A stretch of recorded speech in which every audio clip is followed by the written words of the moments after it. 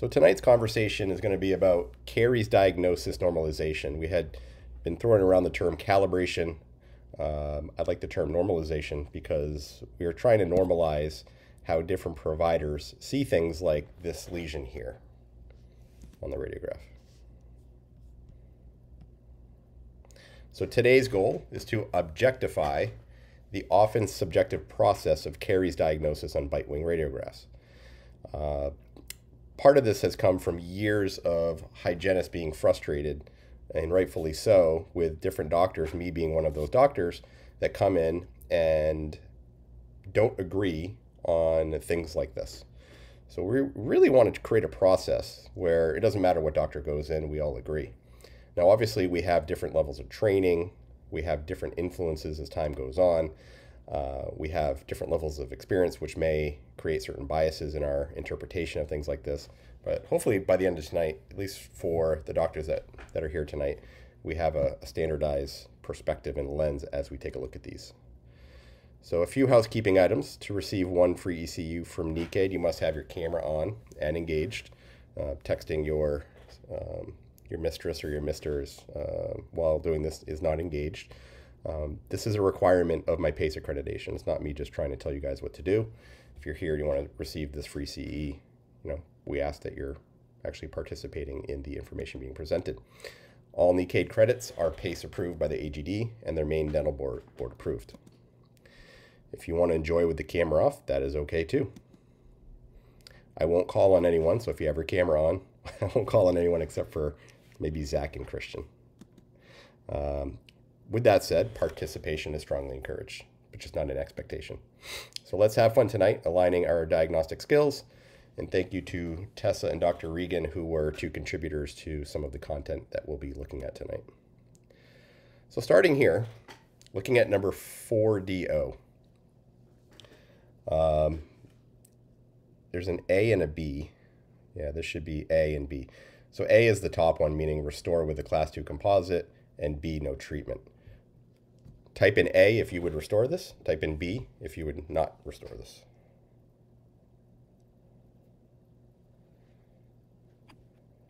Do we have any other information? Nothing yet. Good question.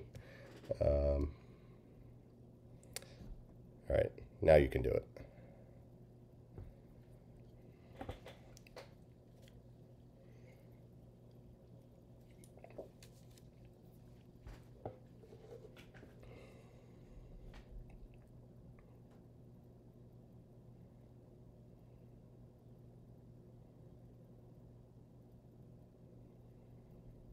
Ooh. This is so fun. Will no treatment win? This is fun. I knew it was going to be 50-50. Wow. That's pretty good. Look at that. Talk about calibrated. one out of two doctors will agree. How is this feeling that this is proving your point? We need this meeting. Yeah, I mean, I didn't know how this was going to turn out. It reminds me of the last time the Patriots won the Super Bowl, Good Morning America. They had the pigs race where they had, I don't know, 2 different pigs. I don't know if you guys saw that, but it was rather comical. The pig that won was the Patriots, and it took a rather circuitous route to get there. All right, so point is, there's no clear consensus here. Obviously, Dr. Greenbaum's right. More information would be helpful. But let's go on.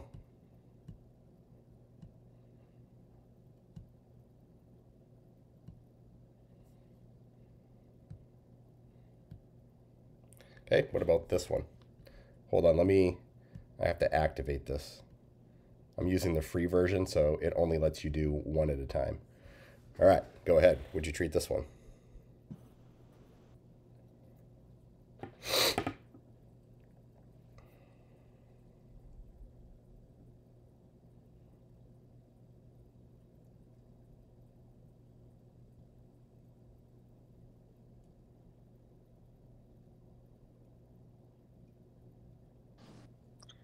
Ryan, we got to show those radiographs from the Vermont dentist. That was eye-opening today. So this one's a little more lopsided. I think we're in more agreement here.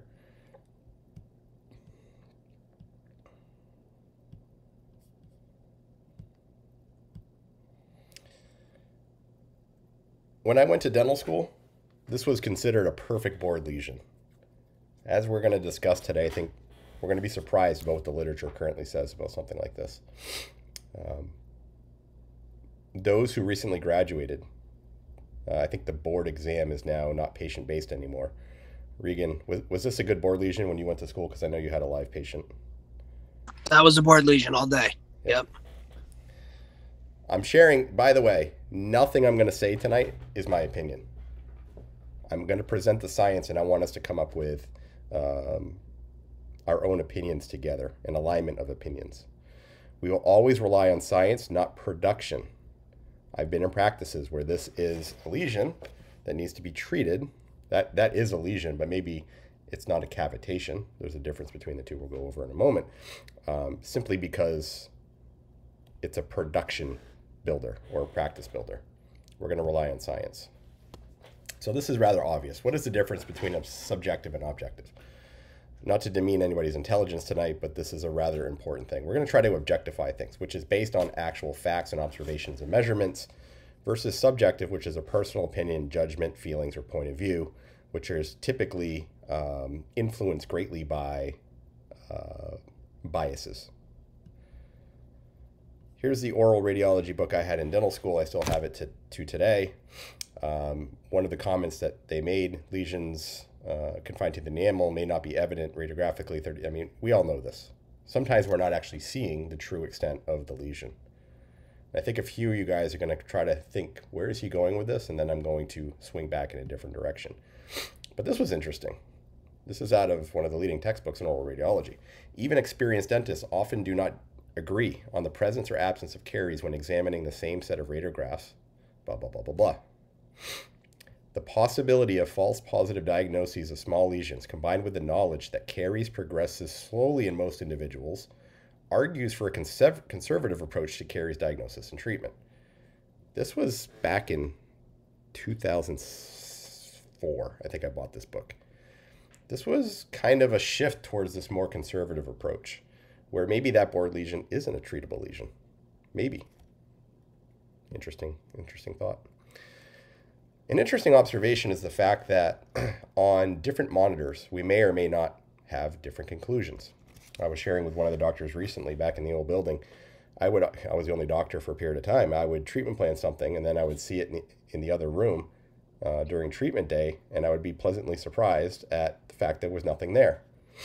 What changed? The same observer, same set of biases, opinions, and perceived objective observation. Was it the monitor? Was it the fact that my eyesight was a little less acute that day?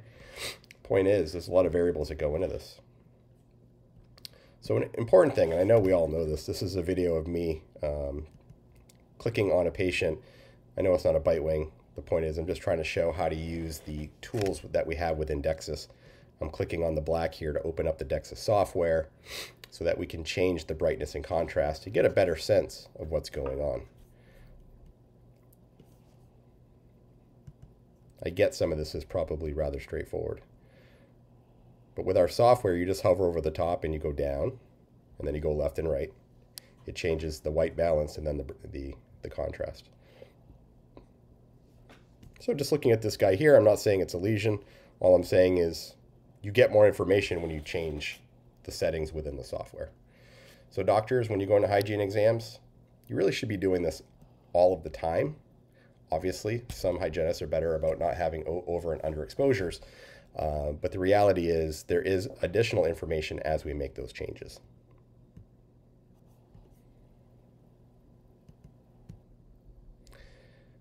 Recency bias. How the hell does this correlate to what we're talking about tonight? Recency bias is a cognitive bias that favors recent events over historic ones. It's a form of memory bias. Recency bias gives greater importance to the most recent event. It is not uncommon in medicine and dentistry to place greater weight on certain perspectives as a function of what happened and experienced most recently. With respect to today's conversation, a doctor to treatment plan versus quote-unquote watch or not treat may very well be influenced by recency bias. What's an example of this?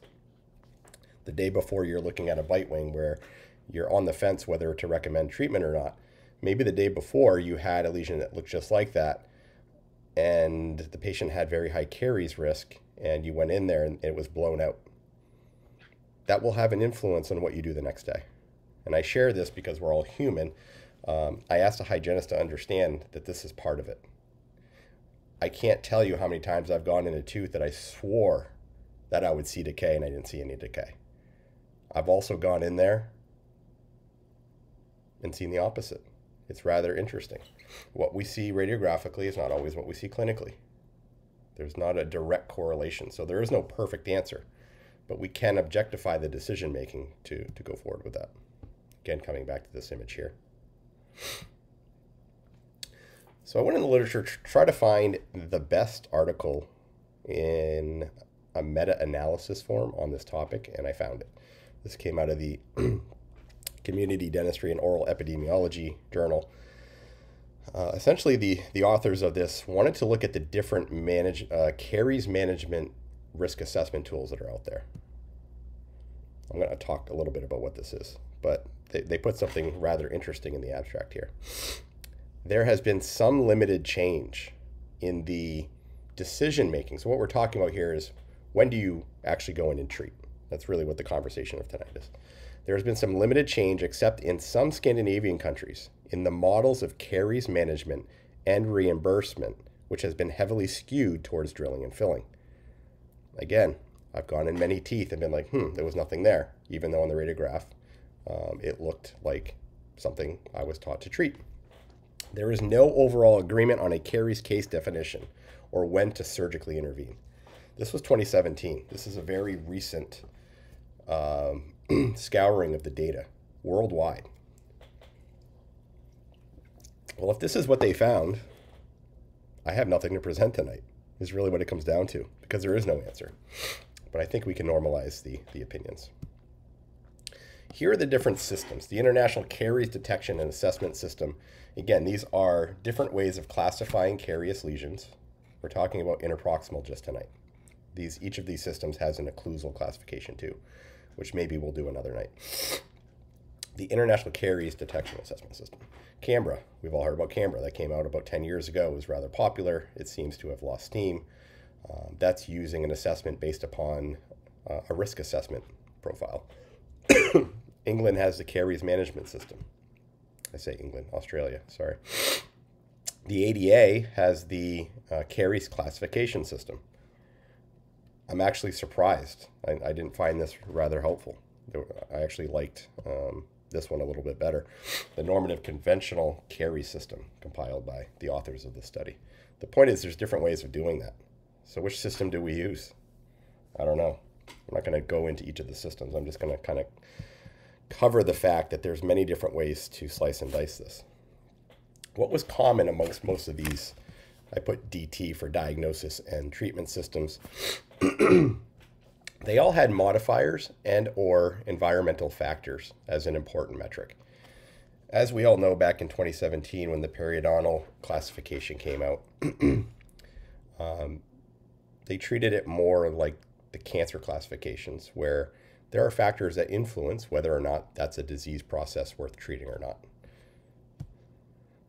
These factors are diet, oral hygiene frequency and effectiveness, recall frequency, fluoride exposure, so on and so forth. So caries risk assessment, this is the one that comes from I believe it's the ADA, denotes the following. The process of establishing the probability of an individual patient developing new carious lesions over the near future.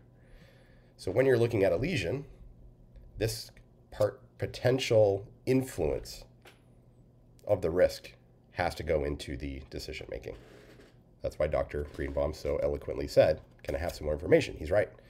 The point of me putting that beginning was to try to see what we were going to do moving forward, which is build in the risk.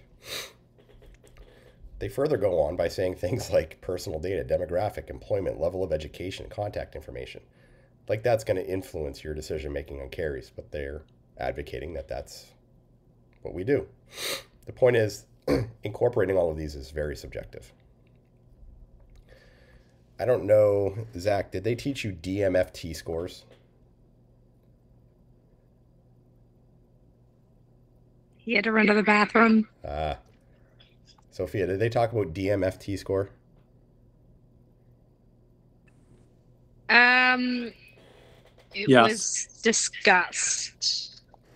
So when I went to school, it was like the thing that we used to assess risk. It's an acronym for decayed, missed, and filled teeth. Basically, the historical perspective. Not very helpful because you can have a patient that had a period of drug use that has a lot of fillings and missing teeth, but their current risk is not high. So that was maybe a first attempt at risk analysis. It's not present anymore. Plaque biofilm status. You know, how many of us are actually probing next to a lesion to see if the gum tissues bleed? That actually does happen. I know this is not something that happens regularly, but it is something important to talk about. So then we have the staging. This is when we're getting a little bit more in line with tonight's topic. Here we have E1, E2, D1, D2, D3.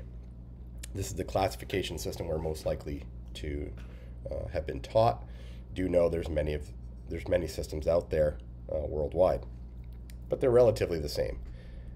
This is really the one where most of the focus and attention is. Actually, these two, E2 and D1. What do you do with these? I think we're all in agreement we would do these.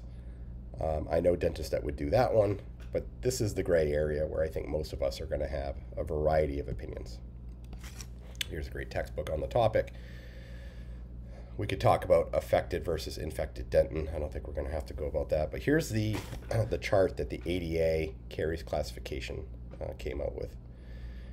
So here at the top they have, this is degree of progression of the lesion.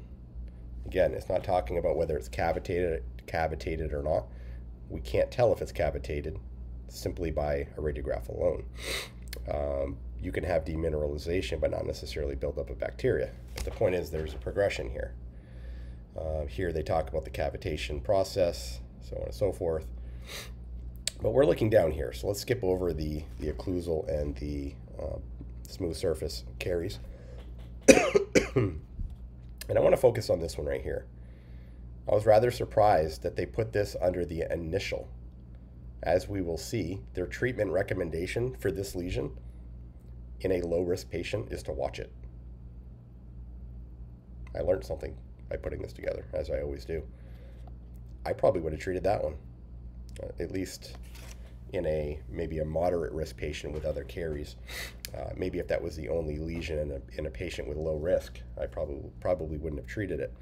That's an interesting observation, and this is kind of the trend now. We're going towards a much more conservative model in treating these lesions. So what are the treatment recommendations from these categories? So here, the CAMBRA model says, for lesions confined to the enamel, chemical treatment, mostly through the use of fluoride, or preventative maintenance is recommended. That first lesion that we talked about, 50% of us said we would treat it. According to CAMBRA, which is a rather well-studied risk management recommendation protocol, we don't treat those. Again, I'm just sharing the literature. I'm not telling you my opinion. The ADA classification, management of initial caries. The word initial is the important one. Let's go back here. Initial, D1 lesion is an initial lesion. Let's see what their recommendation is. Lesion, depending upon the lesion extent, lesion location, so on and so forth, a risk-adjusted treatment decision for non-surgical or surgical intervention may be made by the patient with the provider. The indicated treatment for initial lesions will most frequently be non-surgical. Okay. This is definitely a paradigm shift. Who knew this? Anybody want to chime in about this? This is not what I was taught. Kevin Connolly's on this call. He and I were taught from the same era. This is sure as hell not what we were taught. But here we have the ADA making a very bold statement that maybe we watch those D1s.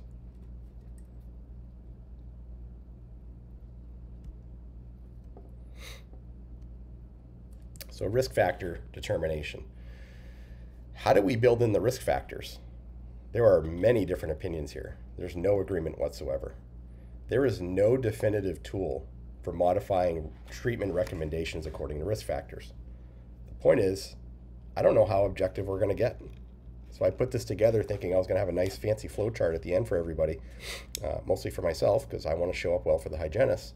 And I don't think we're going to get there, in great part because there is no consensus agreement in the literature. Therefore, we cannot objectify this part of the caries diagnostic process at this time.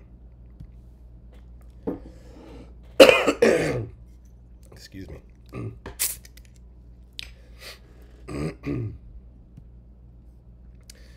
So here's a snapshot from that article that I brought up earlier. And I think this is the best 10,000 foot view diagram that I've seen so far on this particular topic. What it does, it stratifies them based upon lesion progression and then patient risk, and then gives a recommendation accordingly. Again, lesion size initial, E1 to E2.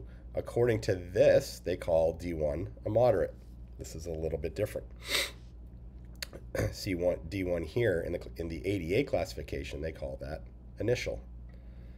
I'm a little more comfortable with this here. Have I gone in with lesions like this and been surprised that I didn't actually see anything more than just stained dentin? Yeah, but more often than not, that's a true cavity. In other words, I break through the enamel, put the Explorer in there, and it's nice and soft. I won't say nice and soft, but it's soft.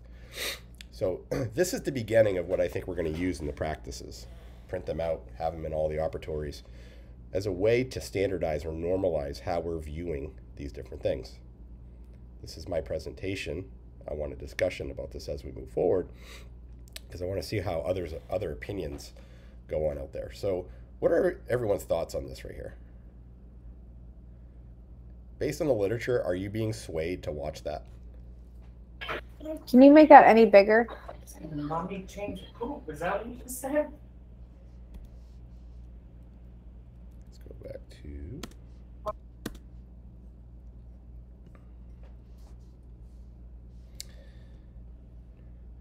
Essentially, it's when you see a radiolucency in the dentin, just inside, just past the DEJ. Doesn't really sway me, but it makes me think even more about those ones that are not touching the dentin. Yeah. You know, I think if it's there touching the dentin, like 90% of the time I'm doing it, more than that. But, you know, then you have the ones that are the ones that we all talk about like every day. Like we're always talking about these, like all the doctors every day, like, you know, what do you think about this? And so I think it makes you think a little bit harder about the ones that are, you know, not touching the dentin and, you know, maybe doing fluoride and seeing a recall in a year, I think. Sure. Yeah, I mean, much of this has to do with the patient risk analysis. You know, if you see that beaver notch right at the DEJ and it's the only thing they have and they take care of their teeth and they're coming in regularly, probably not going to do it. So what are the different tools that we have? I went over this earlier. We have CAMBRA, DMFT, just general disease activity, which is somewhat subjective, which is what I think we use most of the time. Karyogram is a program, which the literature actually says is the most accurate at assessing patients' risk. I think this is something similar to what the HOW program uses, the Delta Dental program in assessing risk. It's something similar to that. Dr. Roy. Yep. I also think sometimes sorry, I'm hearing it on Zach's computer. Okay. I think when there's a lesion that I'm questioning, I'll probably watch it unless I then follow up my clinical exam. And if there's occlusal caries and I was questioning the mesial distal, at that point I might say, okay, yes, let's treat it with the occlusal. Yeah, I mean, there's definitely other influential factors on deciding what you're going to do. So the presence of occlusal caries may dictate whether or not you do something. Yeah, I like that, Sophia. Can I add kind of to that? Yep. Sometimes they use, sometimes they may plan multiple class 2s on a patient, and I'll use the biggest one as the calibration of that patient's decay. So like I'll go into the most obvious one. So I might plan 6 of them, but when I get that patient in the chair in the operatory for that restorative appointment on the first day, and we do the most obvious one, it tells me a lot about the other 5 that I planned that were maybe 3 of them were really, I don't know, but I still want to figure it out. And so I do kind of use the patient as a calibration. I know that seems funny, but yeah. That's a really good point. Yeah, Completely agree. I like that. I also agree. And I actually have that conversation with the patient ahead of time saying that the treatment plan can change up or down. Once we fix the first one, I'll have a lot more information about your mouth, yada, yada kind of thing. And to add to your point, I don't want to say it always is like this, but typically if I fix something and it's bigger, it makes me check the exact same surface on the opposite side of the mouth, same tooth, because I feel like it seems to, it's not always a mirror image, but it makes me take a second look sometimes if I'm like surprised by something to reevaluate the radiograph. Definitely. Can you hear me? Yes. Is that better? Yes. Something that I've been doing recently, just because I was getting so frustrated in my first year with these, is just having a conversation with the patient of typically when there's like 1 or 2 of those 50-50 lesions, I'll just have that conversation with them where if they have a preference on if they want to treat it and just get it done with, or if they don't want to do it unless it's absolutely necessary. Like I said, typically if it's only like 1 or 2 lesions like this, but that way it involves them in the decision process. And if it, worst case scenario comes back to bite you, then at least the patient gave you the go ahead or, didn't want to at that time. So, yeah, excellent points, guys. Yeah. Yeah, I think both of those we need to build into this process. The transilluminator, like literally every class 2 that I plan, I use it, and then I put in my note, there's some evidence of radiographic decay, and then when it's transilluminated, it a lot of times lights up, like you can see it. It's definitely there, and so that's just another kind of safety net for, there's evidence of radiographic decay, and also using the transilluminator, seeing that dark shadowing kind of touching the dentin, and that's enough evidence for me to do it, and it should for anybody reading that note. So yeah, love it. I like that. I think we may add that to each of the operatories. It's such a good tool. We've had them for years, but we tend to have just a few. They break easily, and then we don't get new ones. I'll make sure to have Kelly order some of those. Or Mujid, I think you're on the call tonight. If you can send me an email, maybe we can find some transilluminators that'll work well for the practice. So there's many different ways of going about this as far as assessing the patient's risk. So here I'm building out what I hope to put into the operatories, and I want to build in the previous comments that you guys had. Maybe we have a flow chart. Love me a good flow chart. The goal here is to have something that stands the test of time. We all graduate with different perspectives, and I think having this kind of alignment that's from a group of doctors that are leaning into the science, I think would be beneficial for all. So here we have the lesion status. I like D1 in the moderate section, unlike the ADA's recommendation. Then we have, how do we assess the patient's risk? Again, we just went over several different tools for that. I think for the foreseeable future, it's going to be rather subjective. So you're going to have doctors that come in that have that borderline lesion that are going to say it's a lesion and others that don't. And I think the hygienists just have to understand that there's going to be different lenses that we look at as providers. But I think the more that we have these kind of alignment sessions, the more normalized we're going to be. Another interesting thing that they have here, and I don't know how much I want to build this into the process, is the lesion active or inactive? You're not going to really tell that for interproximal lesions, but it's an interesting part of the conversation. Here they have, is the lesion active? The gingival status. If the lesion is near the gingiva, do you have bleeding or not? What's the tactile feeling, so on and so forth. This is more for smooth surface caries, but they put that into the conversation, so I wanted to include it. All right. So there's that original image. It was like 55-45 in the beginning. Be interesting to see what that would be now. So let's get normalized. What is normalization?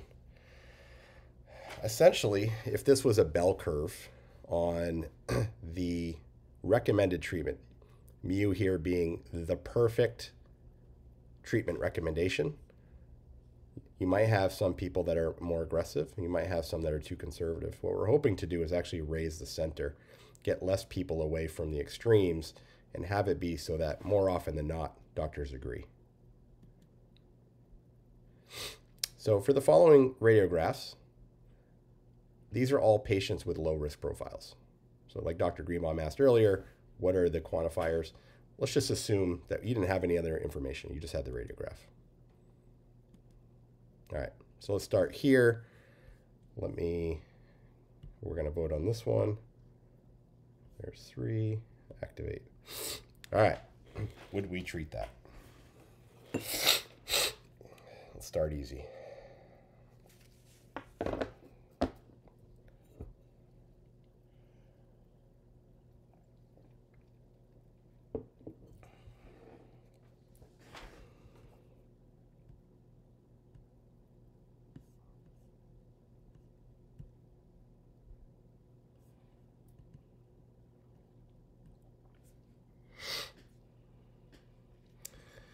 All right, so I think we'd all be in agreement here.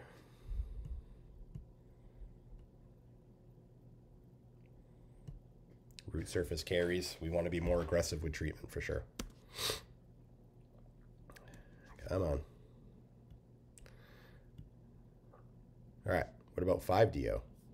Hold on, let me click this forward. I'll let everybody know when. Activate. All right, would you treat that?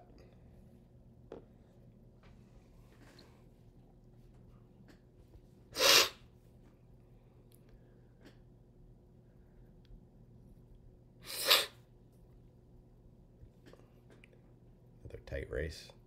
Ooh. Is SDF an option? Sorry. I just thought I'd put that. Yeah, I thought about having, different treatment modalities. It's all good. I know. It's just being silly. Here's my observation for this one. Because of what's next door, I would treat this. If that was alone, I would take an Explorer. That's one that you should feel. This is not I wouldn't call this a class 2 lesion. This is root surface caries. Maybe you treat it like a class 2, but this might actually be on the distal buccal. We've all seen those where it looks like a class 2 lesion. It's actually cervical, like a class 5 that just kind of superimposes this area. So this is an interesting one, one that I thought we would have a variety of recommendations. Can I say something? Yeah. So when I'm looking at that, and I look at the mesial of 4, I can almost see like a perfect line going across from the mesial of 4 to the distal of 5. And it almost looks like it's not actually there. Like it's just like you see what I'm talking about? Are you looking at this right here? Just, yeah, that faint kind of line that goes across perfectly right in that. What would you think that is? Like a lip line or, something on the sensor. Yeah. I don't know. Kind of mock band effect or cervical burnout. Yeah. Yeah, I mean, typically cervical burnout is beyond the tip of the CEJ. You see it kind of on the surface here. Again, alone, I don't know what I would do. With that there, I would treat it all day. But, interesting question.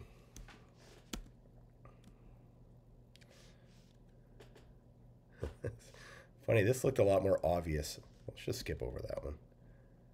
That looked more obvious somewhere else. All right, let's just say that you had this, and they were both carious upon treatment. Would you treat that? Hold on, let me get to... Sorry, which tooth did you just point to? So number 2MO, this what looks like recurrent decay underneath the composite restoration.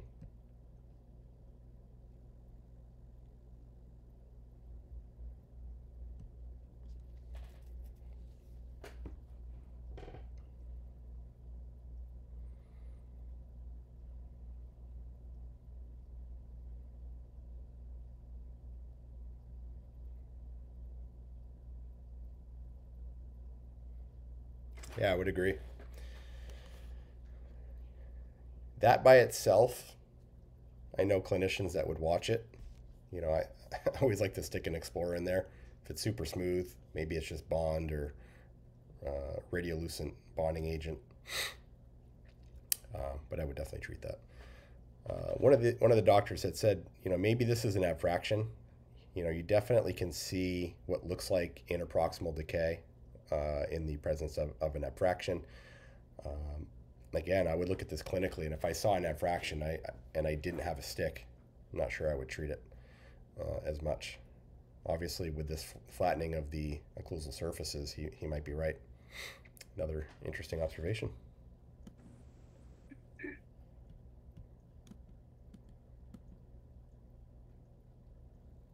All right, so number 7. Would we treat? I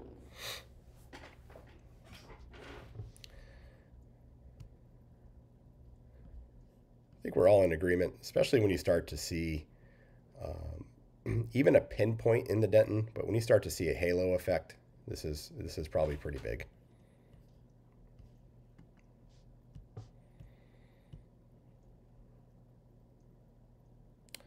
Now, what about this one? So this is number 8. So what's interesting here is we don't see any involvement with the dentin. This is one that I think we're going to get, at least historically, different set of opinions. Come on, give us a hard one. Make it sexy. Oh, they're coming, man. They're coming. I think this is a hard one. It looks very obvious in the enamel, but according to the ADA, we don't treat that. But I feel like in context, this is really obvious. I would agree. You know what I mean? Yeah. Like, I agree, and you're going to be able to check it clinically once you prep 12. And you're going to fix the DO anyway. So to me, it seems like a no-brainer to at least plan it, and you can always delete it if you feel like it's small. But Right. What if this was the only lesion in the mouth? Would anybody not treat it? I don't have a poll for this if you want to chime in. What would be your rationale? if that was there was nothing else and no existing restorations, I might be more apt to watching it. Yeah. But it depends. I agree with Sophia's point earlier. If there was anything on the occlusal, it would make me more apt to want to at least go in and kind of get close to the DEJ to see if you can like see that darkness, or like Dr. Stalker said, try some other method of seeing. But I'd ask the patient what they want to do. Yeah. Also, Chad, as much as I agree to that, let's always build that into the conversation. But what would be our recommendation, I think, is the goal. Because the patient's going to look for our recommendation. Then we build in what do they want to do. So my recommendation before I put this together would have been I treat this 10 times out of 10. Again, if this was the only lesion in the mouth. This is a tough one. Also, my understanding is like the pattern of decay, the way it almost funnels in, like we said, a carrot shape, with how wide that is near the enamel dentin junction. Even if I'm not seeing that in the dentin, I'm picturing that into the dentin based on how wide that radiolucency is in the enamel. Right. Yeah. I mean, these are all interesting observations. Nothing in the literature talks about that, but I agree with you 100%. So as we try to objectify this, again, this is partly for the hygienist to see how much goes into this. You know, they see, here's what happens. A hygienist sees the same clinician year over year doing the same thing. That becomes their norm. And then they have a different clinician come in and they look at it differently. That's hard. It's hard to rationalize. And I think what we're showing here tonight is how difficult this decision making actually is sometimes. There's no right answer, there's no wrong answer. I think what I took away from the literature is the literature does support a more conservative approach than what I was taught. And it's definitely moved the needle for me. Can I say one other thing? Something that I did not learn at all in school, but I learned from the previous practice that I worked at, which took me a long time to really understand and accept, is if you have those patients and you have this like wrapping band of decalcification like around the tooth, those on the radiograph usually look pretty convincing to want to treat. But then when you prep it, it's just like fully decalcified in the enamel, but nothing in the dentin at all. And then I'm like, I don't know if and then those are really hard to fix on top of that, because you feel like you have to widen your prep so much, and it feels aggressive to me for, I don't know. Do you know what I mean? That's so I totally know what you mean. If anybody doesn't know what she means, God, that's a good point, Elena. So it's definitely happened to me, and I feel horrible.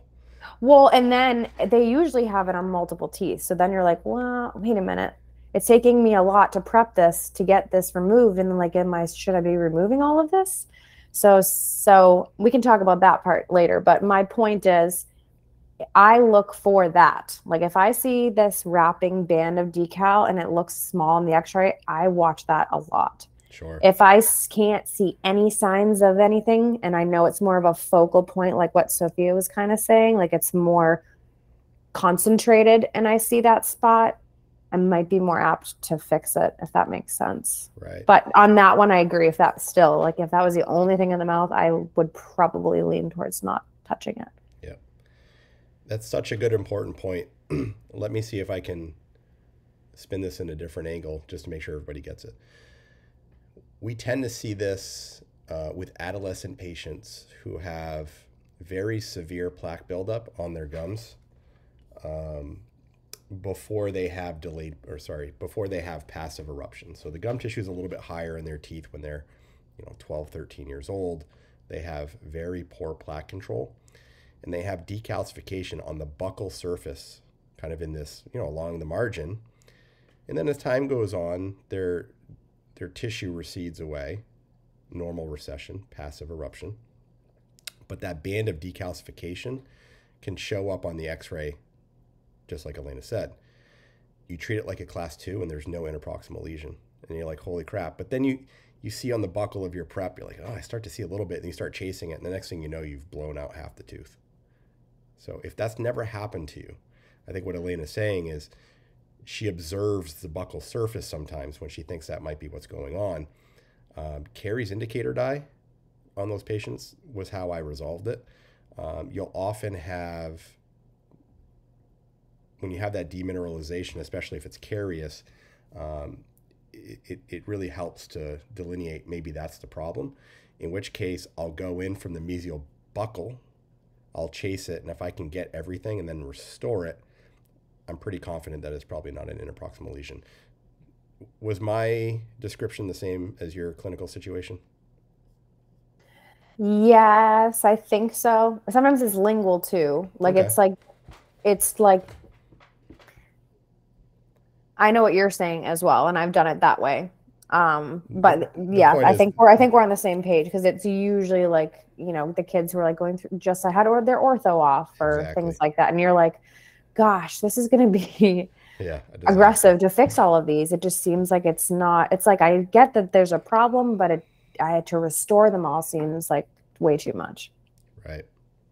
And then, to just add to that is sometimes we go in to fix a problem, but like we can't, or you try to fix it, but you don't do like as good a job. Your margin's not on sound enamel unless you're going to blow through this entire tooth to try to find sound enamel. Like, I agree with that. Right. And so sometimes you're like, is it more harm? Like, how many times do we treat recurrent caries with composites? I mean, composites are amazing, but in a bad situation, like even the best placed composite just fails miserably too. Right. And you might make a little tiny E2 radiographic caries into a, pulpal involvement, down the line. So it's really tough.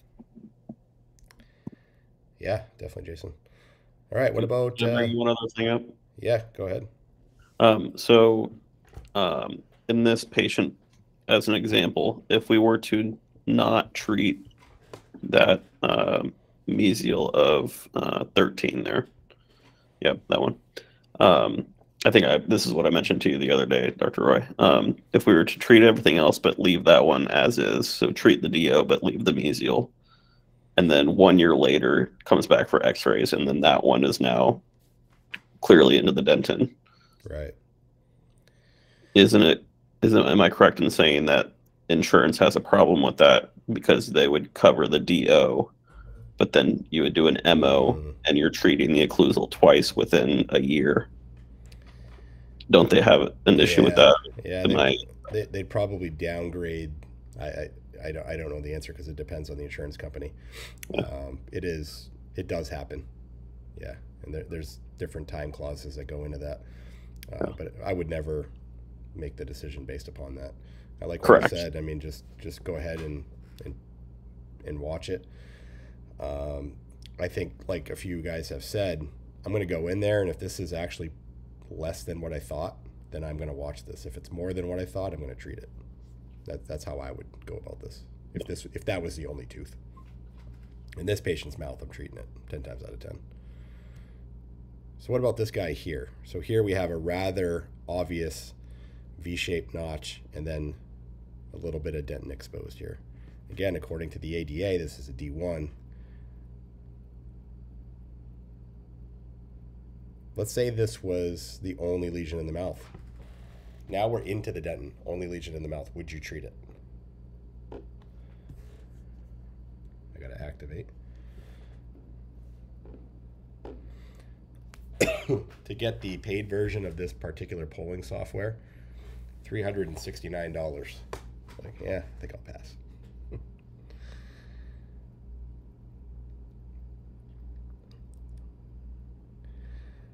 So we at least have somebody following what the science says.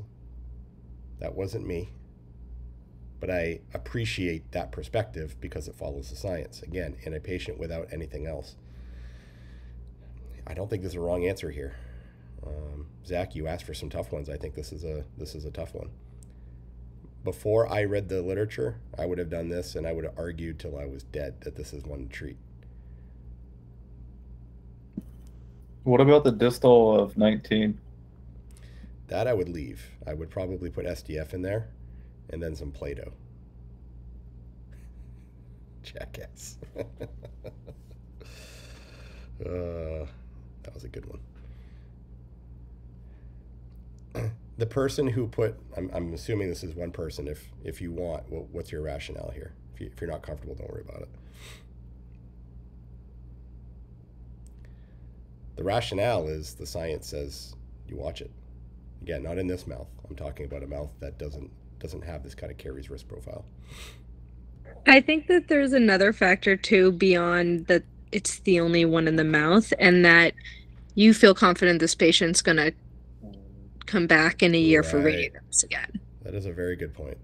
You know, I was taught that you can't assume people, you know, what if this patient falls on tough times and you just watched it?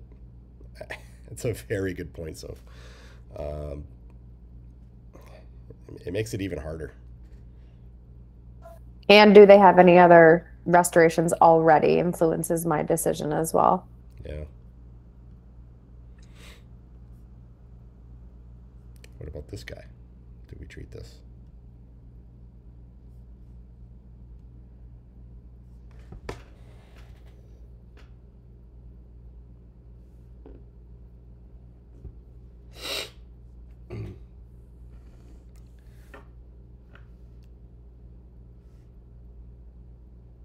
Obviously, this was... Whoa, wait, I know her. Okay, sorry. You know her? Yeah, I know this patient. Do you? Yeah, didn't we all look at this patient today?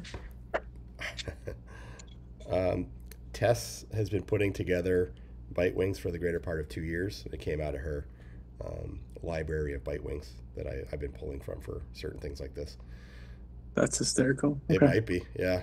No, it definitely 100% is. They came in last week, believe it or not. I have no idea how I would find out who this patient is at this point. That is funny. it's not uncommon for young dentists to treatment plan this. That's all. I had to put it in there. So hopefully somebody watching this learns that's cervical burnout. It's actually just root divergence.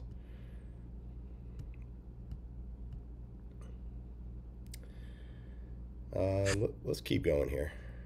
I think we'd all do that one.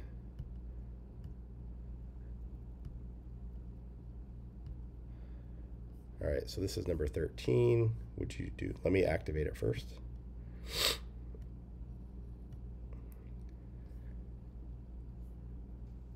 Sorry, which one? Are we doing 29 or 30? 29 DO.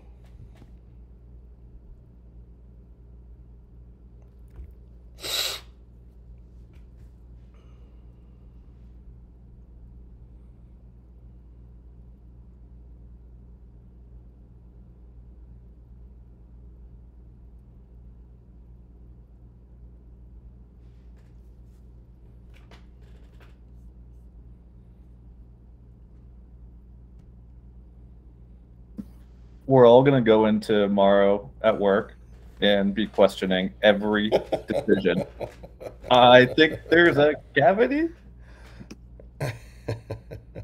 Let's build in 10, 15 extra minutes in hygiene just because I'm going to be sitting there going, wait, do it, don't do it, do it, don't do it. All right, what about this one? Please no. I feel like I already do that anyway, so. I feel like thickness of, like how thick it is, right, also plays a role, right? Like if it's really dark and thick, there's a better chance that it's cavitated. I mean, that sways me, like the thickness of, you know, how radiolucent it really is, I think plays a role. I don't know if anybody else, that's how they feel. Yeah, that's like what Sophie was saying earlier, I think. Right, Soph? How about this? The first two that we did at the beginning were these two lesions. Let's see what our conversation did to our decisions. All right, so this is 14. 100% said no treatment. Let's see what we said in the beginning. So we go all the way to 1.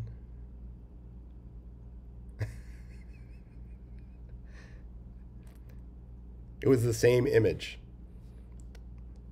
So before our conversation, more people would have restored it. After the conversation, everybody said they would keep it.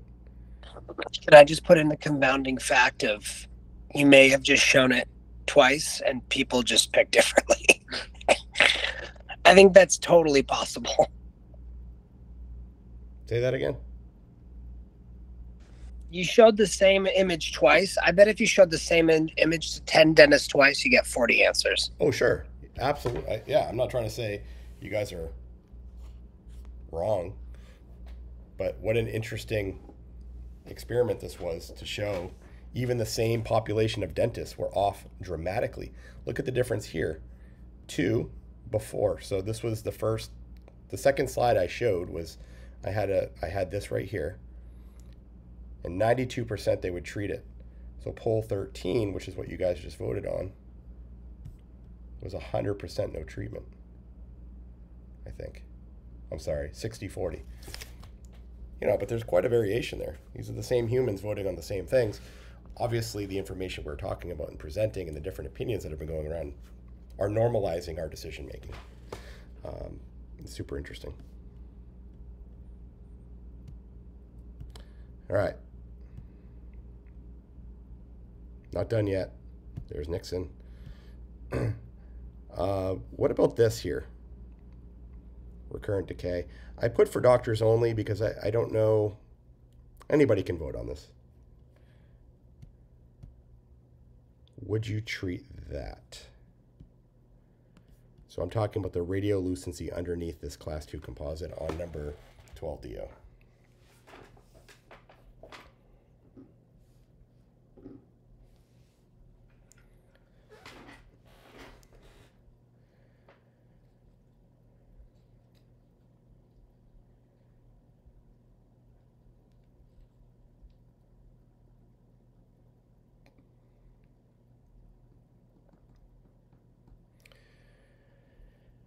Yeah, I don't know the right answer.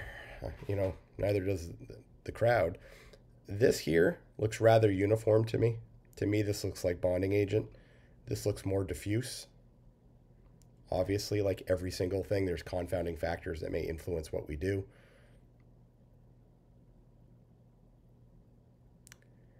Does anybody have any strong insight on this? I don't. I've removed these before and seen nothing. I've removed it and seen decay all the way to here. I kind of was taught the same way that you explained. Like the line around where the bonding is, if it's really sharp and uniform versus diffuse. And I feel like almost every time I remove a composite, I see decay in there. So so true.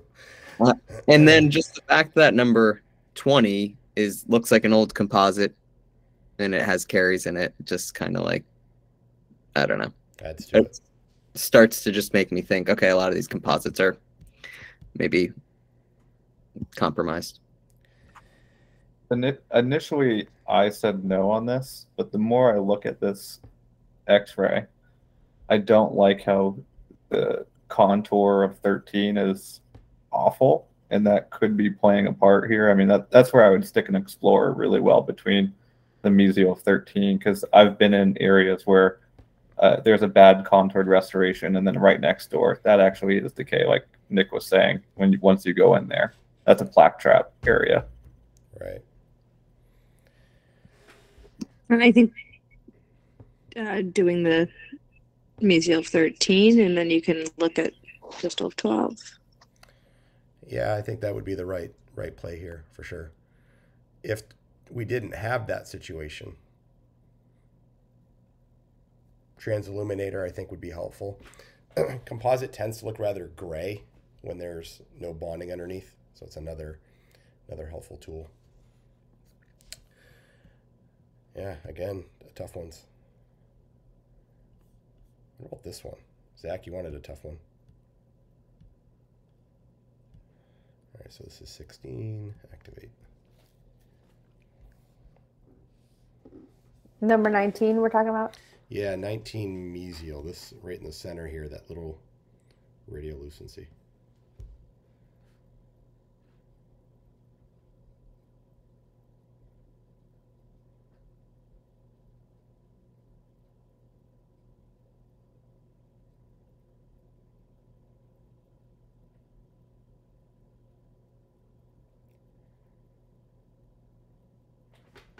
This is one of those, like Elena was saying, I would look at the buccal. I just have a feeling like this right here is that potential zone of buccal demineralization from a historical period of time when they had plaque buildup. And the contact's a little overlapped. Right. So sometimes that can throw you off a little bit. So I'd obviously prefer to view a second angle for this one. Right. And it's overexposed. Getting another image would be the right answer for sure.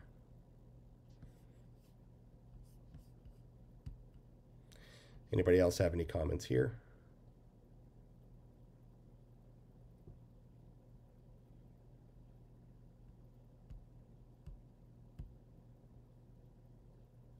I think we're all in agreement there that we would treat that.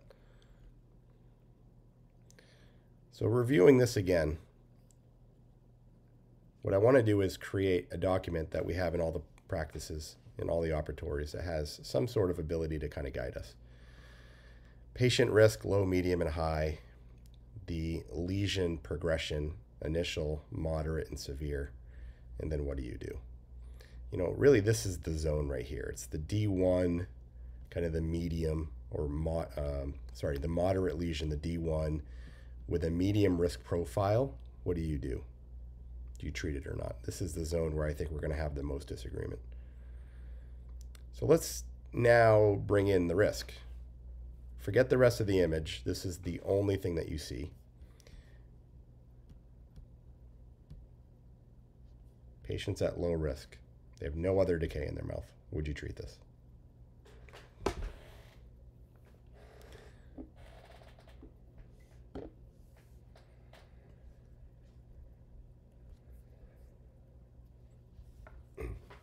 For those who can't see, there's a little bit of radiolucency right there.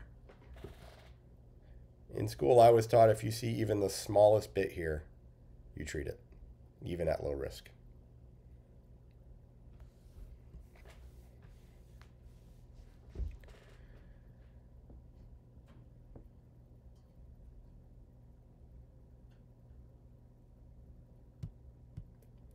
All right, now let's bring up the risk. Now the patient's moderate risk. Okay, go ahead and vote.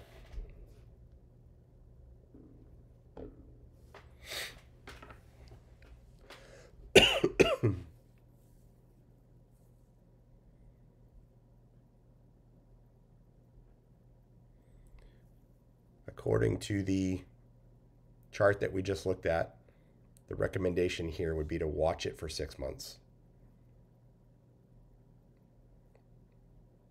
But then again, like Sophia said, what if the patient doesn't come back?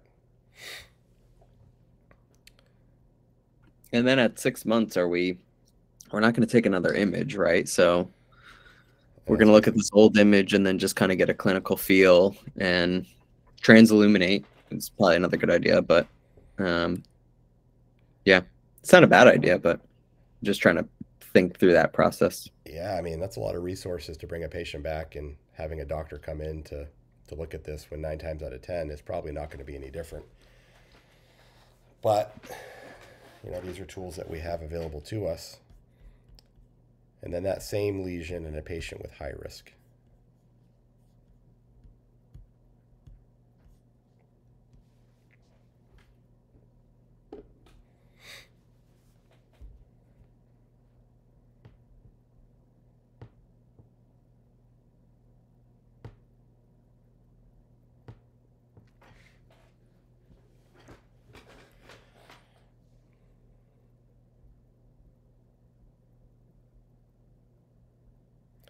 Yeah, these are interesting observations.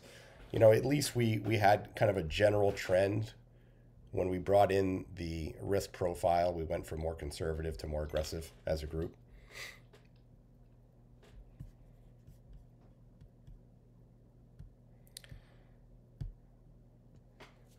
What about this? We should be selling this stuff like Kool-Aid at a Kool-Aid stand. Because in reality, how do we modify the risk? How many fluoride trays have we made for patients? In reality, I think we should be doing this all of the time. I don't do it as much as I should, so I'm not preaching from the pulpit or the ivory tower, but you know, through this process, I think what I've learned is if we're going to be more conservative, delaying and having the patient continue doing what they're doing is not really good treatment. Getting them something like this, I think, would be helpful.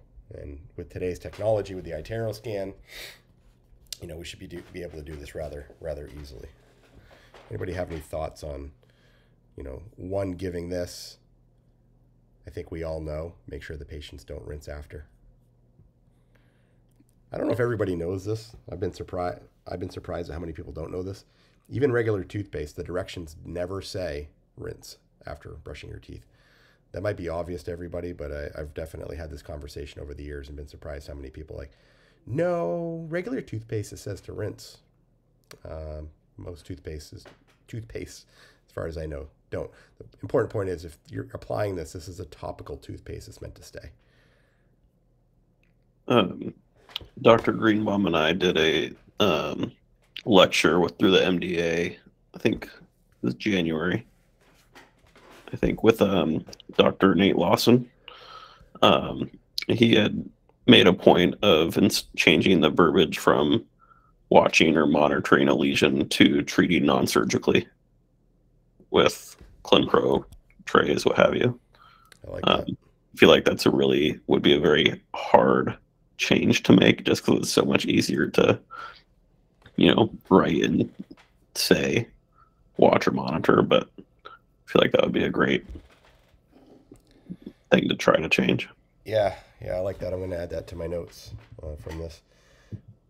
Brian Novi I don't know if anybody's ever seen him talk. He talks in this world about this kind of stuff a lot. Caries Management. He spoke at the MDA several years ago, and he brought up a good point. What is a watch? It's either a cavity or it's not. I think tonight we proved the fact that sometimes watching something is important, but you know, I like that particular phraseology, which is non-surgical treatment. Let's charge the patient something, you know, for our professional opinion, because I think not treating the patient, even though you're not treating them, they should be billed for that expertise in that decision making. So I like that approach. You know, we can charge $20 for a tube of Prevident, but if 10 dentists were gonna, or out of 10 dentists, if 9 of them were gonna treat something and you were the one that took the conservative approach and that lesion never got any more, you're gonna get paid the least, which is $20 for Clinpro. Shouldn't you get paid the most? It's an interesting thought. The fluoride, like testing fluoride in the water, is also a big one. The wells, stuff like that. Yep. I think water in general is like one of the bigger ones. You know, just drinking water, like diet counseling. You know, but making sure that if they are drinking water, especially the little one, a lot of kids, things like that. You know, people have no idea if there's fluoride in their water, in their wells and stuff. And we have the kits too. I've done it with Amy and Jess a couple times. Great. What about salivary testing? It's a very interesting conversation, and I think we could probably have an hour and a half, 2 hour talk on that alone. Chantel is trained on how to do that. We don't do bacterial testing, so we don't measure for the levels of strep mutans. Those kits do exist. The literature is pretty clear that that's not super helpful. Everybody has strep mutans. With that said, measuring for pH, buffering capacity, stimulated salivary flow, you know, all of those factors is something we have the capacity to do. You know, I've recommended that for Sjogren's patients, patients on head and neck cancer radiation, so on and so forth. But it's, you know, it's part of the practice that I think it's a part of everyday practice I think we should do more of, because here we are looking at lesions and we're waiting for them to get bigger to determine whether we're going to do something or not, when in reality the environment is what's going to influence whether that progresses or not. And why don't we measure the environment? So I wholeheartedly agree that that's probably more of the answer than what we discussed tonight. How do we prevent these lesions from ever showing up on the radiographs? So it's an important point that we will definitely talk about moving forward. So again, I'm going to try to make a document. If anybody has any thoughts, is this too busy? Do we include the active versus inactive carious lesions for class 2s? Do we like this particular breakdown of the classification for interproximal lesions? How do we build in the patient risk? So the goal here is to have an objective process on one piece of paper.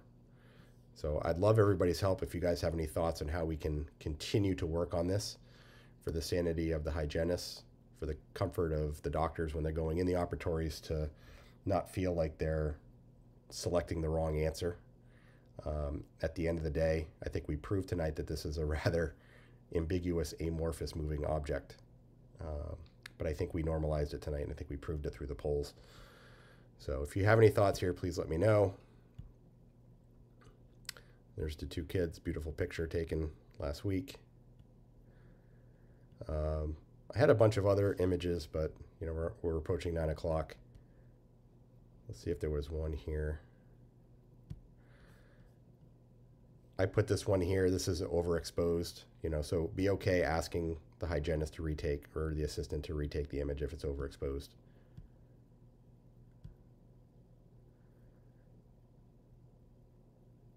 Yeah, we'll save this for another day. Things underneath crowns. All right. So in the future, we're going to do the same kind of project for occlusal caries diagnosis. If you would like your CE credits, please email julie@soccerriverdentistry.com. And of course, a copy of this video will be posted on the NECADE YouTube channel.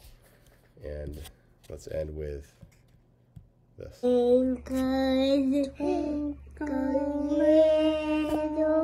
Can't hear it. Wonder what you are.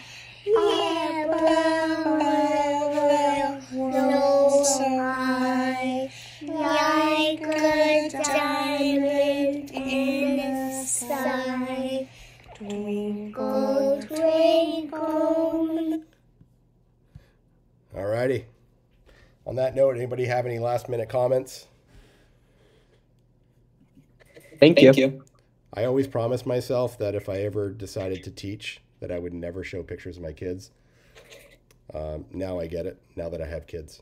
So on that note, I feel like this was very fruitful for the hygienists in the crowd. Please know that every doctor here is probably more confused than when we started this. Just cut us some slack as we start to normalize this moving forward. But I have no doubt the literature will get better and better as time goes on this particular topic. And let's get better about prevention. Let's do some more fluoride trays, more Clinpro. Amy and Mujit, if you guys want to make sure that we have this stuff fully stocked, I have no doubt that we're going to start to do more and more of it.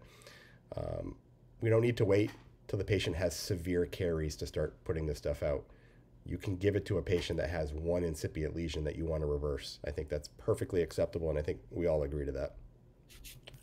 Real quick, can you just say what the instructions are for fluoride trays?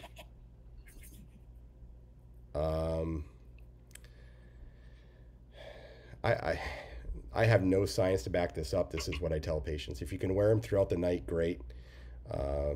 It protects the teeth. If it doesn't cause any TMD problems, why not? But I say a minimum of an hour. After you eat, brush your teeth, put the fluoride in, watch your favorite show. Wheel of Fortune and Jeopardy. Take it out. Then you're good. I'm sure we all have different opinions on this, but I think the exposure time of direct topical application is such a drastic difference than not doing anything that it's going to tilt the scales of the chemistry in their mouth in the right direction. I think we do, Chad. I think we have a document, and I've given it to a patient at our office, so we can look in the shared doc. It's somewhere. Yeah, it's in the shared doc. I think it says at minimum 20 minutes. Yeah. And are we, and Dr. Roy, maybe you can just chime in on this, but we just give them Clinpro and tell them to use that. I mean, I think that's fine, but I know there are gels too, like on that picture that you had for fluoride trays. There's like an actual fluoride tray gel, like a Prevenant gel. And I don't know if we should go as far as to then prescribe that or... Let's have a whole nother conversation at some point on that topic alone, because I really think that's where the focus needs to be. Sure. Rather than banging our head, should we treat it, not treat it, why don't we pour a lot of attention and focus on how to prevent it? And I think we should get compensated for it too. I think the more I talk about this, the more I think we need to build this in. And the HOW program has really good reimbursement programs for stuff like this. We're leaving fluoride varnishes on the table for patients all day long. You know, the HOW program really kind of builds this into the process because the literature is very clear. All right. Okay. Thanks. Yeah. Thank you. Have a good night, everybody. Don't forget to sing Twinkle Twinkle Little Star. See you all in the morning. Later.